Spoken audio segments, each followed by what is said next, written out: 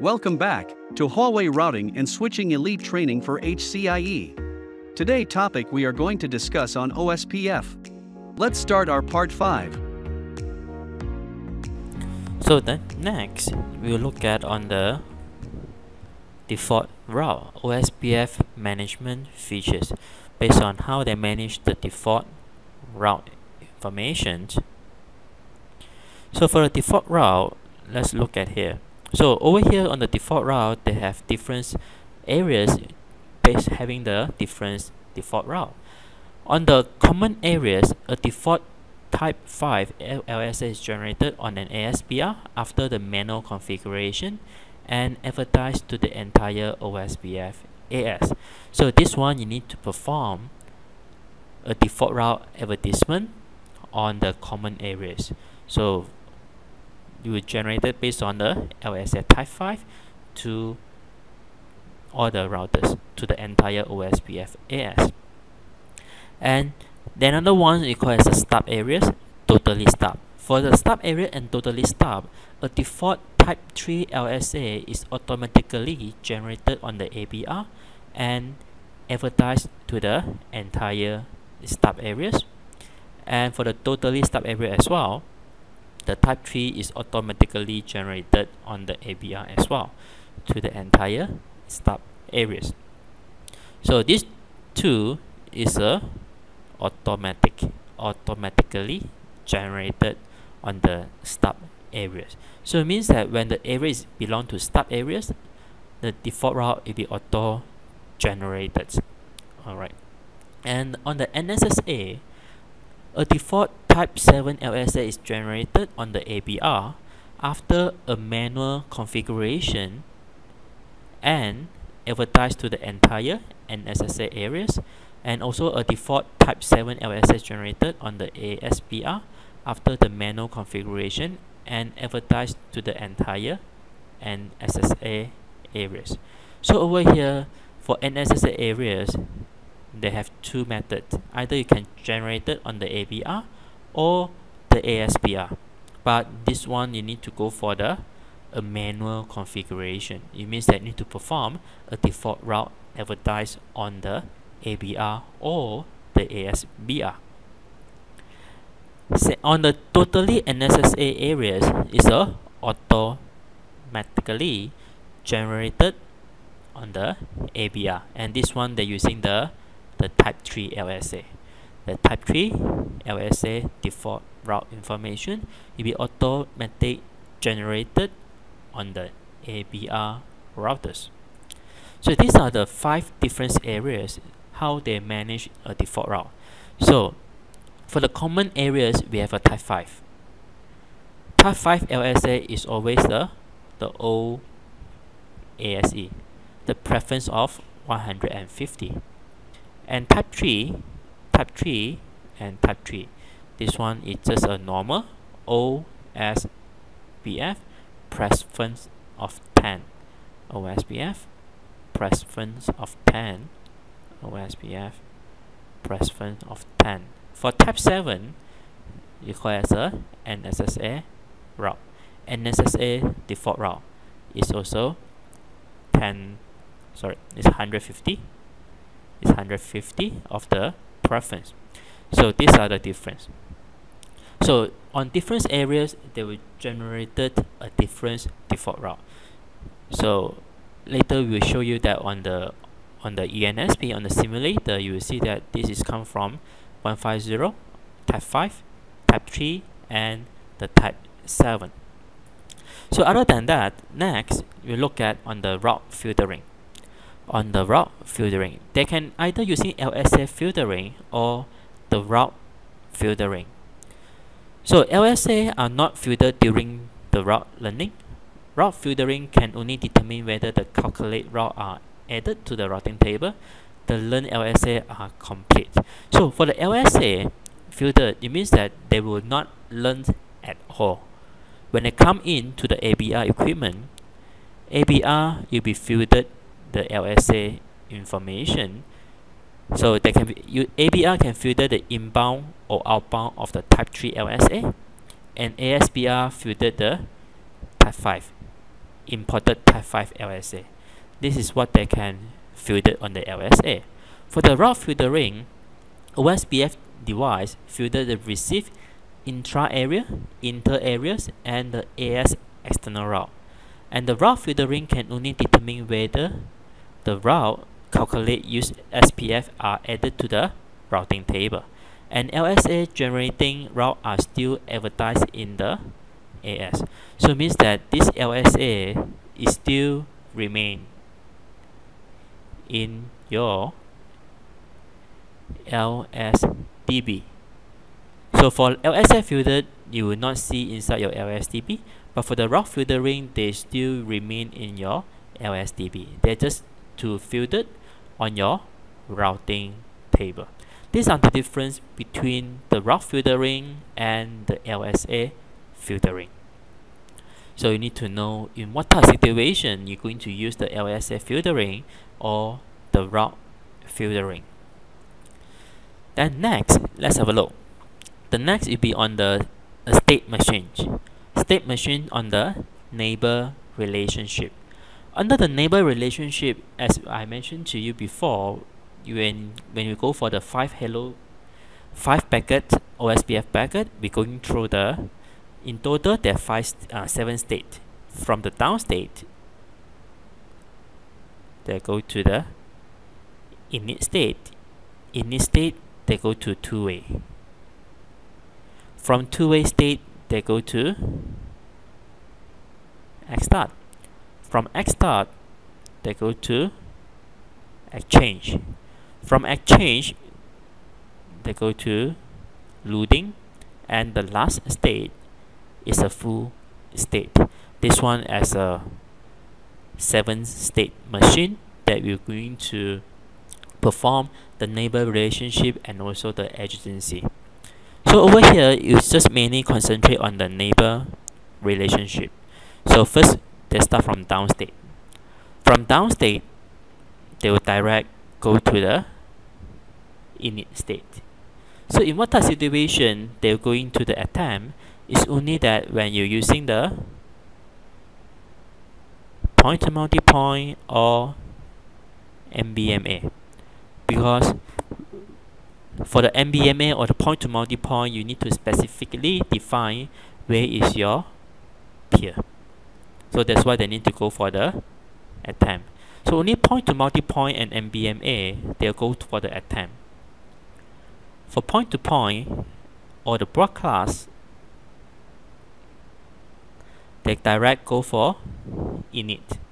From init, two-way, from two-way, they go to Xstart. So from the init state, they will send the hello packet. So some of the routers under the broadcast and the MBMA network type, they will just stay in the two-way state. It means that they are the DR others, under the two-way state. So whoever is not under the DR others, they go for the Xstart. Exchange start to start the sender a DD packet. So this is a neighbor relationship, how they form the neighbor on the OSPF from the downstate, init, two-way, and Xstart. Let's say you are running on the point-to-multipoint and MBMA, downstate, attempt, init, two-way, and the Xstart. So let's have a look for the adjacency. Adjacency relationship is start from the Xstart. They first send the database description to select master or a slave to follow the master sequence number. After the negotiation done, they go for the exchange. They exchange the database description to check what type of the LSA I need to request from each other. Then they will go to the loading.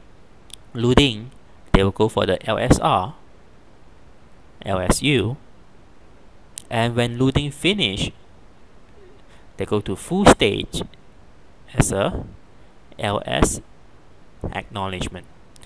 So these are the 4 steps: Xstart, exchange, loading, and going to the full state. Whoever in the full state, it means that you call this as a exigency. Alright, so these are the 4 steps to perform the exigency relationship. So these are the state machine for the exigency and the neighbor. Then after this, next you're going to see that what's the difference between the OSPF and also the ISIS. We compare between the OSPF and ISIS based on the basic features. First, have a look. On the similarities, they are both IGP and widely applied. They both support the IP network. They both adopt the hierarchical and the area-based design. But in this case, ISIS, they have one extra. They have areas and also they have a level. So for ISIS. Okay. But they both support the area-based design. That's why there's a similarities. The difference over here, OSPF only support the IP. ISIS support IP as well as the CLMP, the connectionless network protocol. So these are the 2 protocols that support on the ISIS. And OSPF support various of network type, and ISIS only 2 network type. So what type of network type do we have in OSPF? We have a point-to-point, broadcast, point-to-multipoint, and also MBMA. But for ISIS, they only support 2.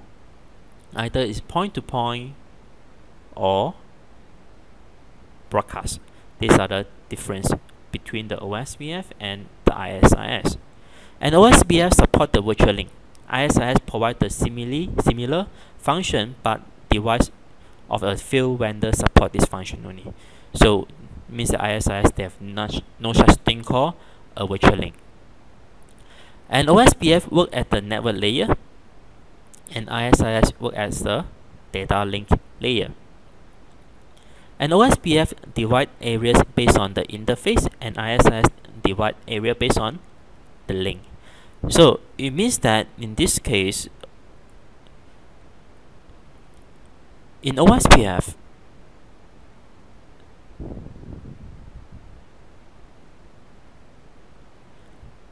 so over here, one single routers, they can have belong to 2 different areas.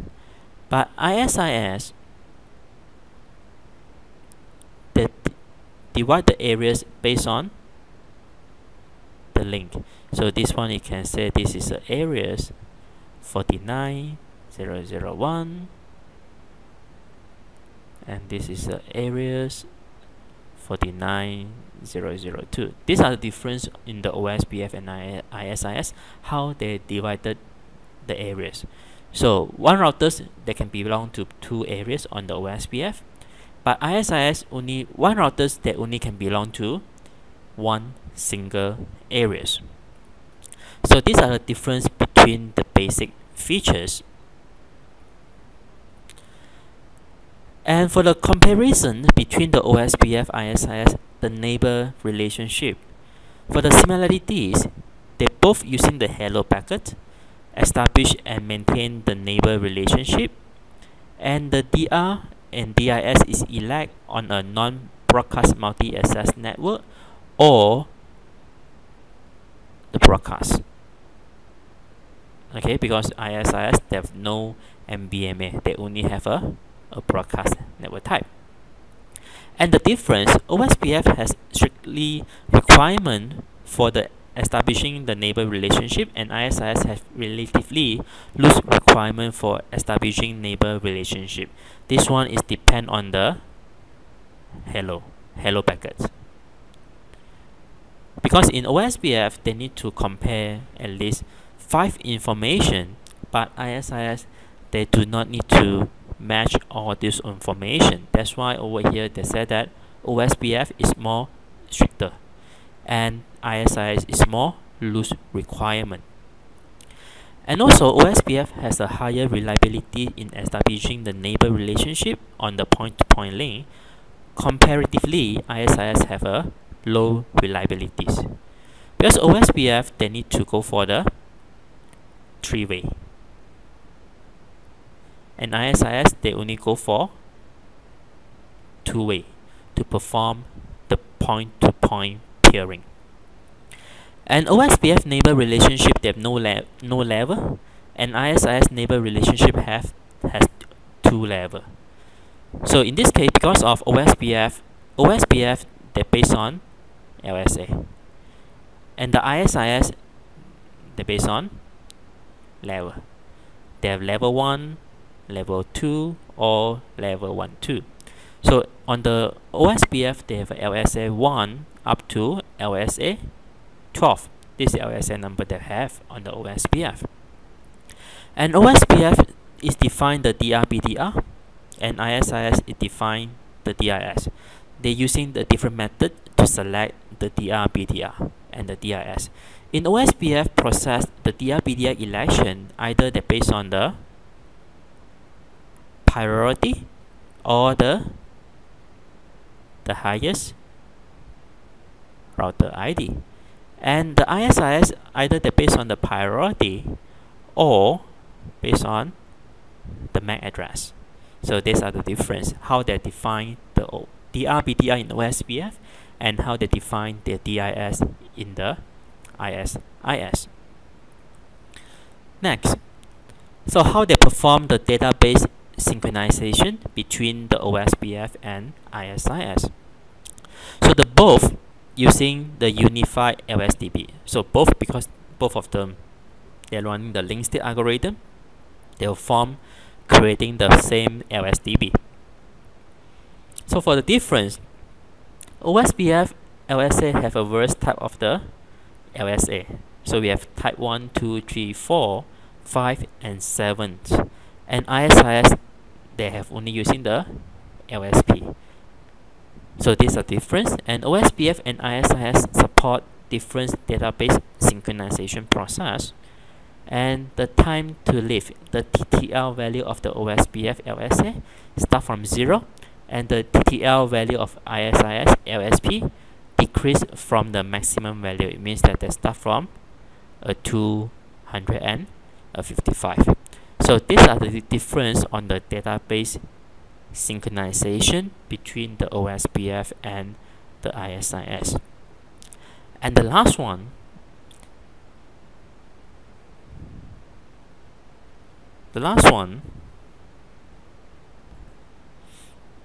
so after the database synchronization, the next one we look at is on the other features. So on the other features, what's the similarities? So they both adopt the SPF algorithms to define the calculation, and both support the features like loop-free, fast conversion, and support on the large network deployment. But the difference, OSPF cost type are simple. Okay, the cost type are simple, but ISIS cost type are complex, because ISIS they're based on the TLV. So the cost type will be more complex compared to the OSPF. And OSPF support on-demand dialing, and ISIS is not support on this function. This is on the other features. So that's all what we're going to cover on based on the principle. And next, going on, we go for the configuration command. Thanks for watching. Please do not forget to subscribe to our channel.